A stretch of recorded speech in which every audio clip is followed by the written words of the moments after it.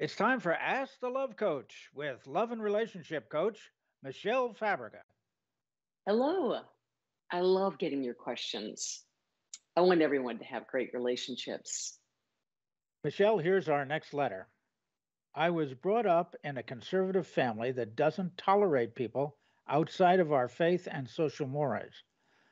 Our son, who's now in college, recently came out to us and asked if he could bring his boyfriend home for the holidays. Now, we love him and accept him fully, but we are afraid of how our family will react. Any ideas? Signed, Judgmental Family. Well, you said you love your son and accept him fully. This sounds like the stand that you want to take with your family. And I encourage you to be the change that you want to see in the world. So it's important to plan in advance and have some conversations about this with your son and with any family members who will be visiting who might not understand and accept the situation.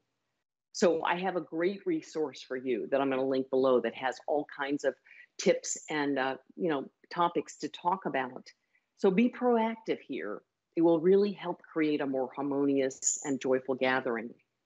And definitely talk with your son in advance to discuss the sleeping arrangements that you are all comfortable with. To submit your question for Michele, contact her at celebratingact2.com/ask.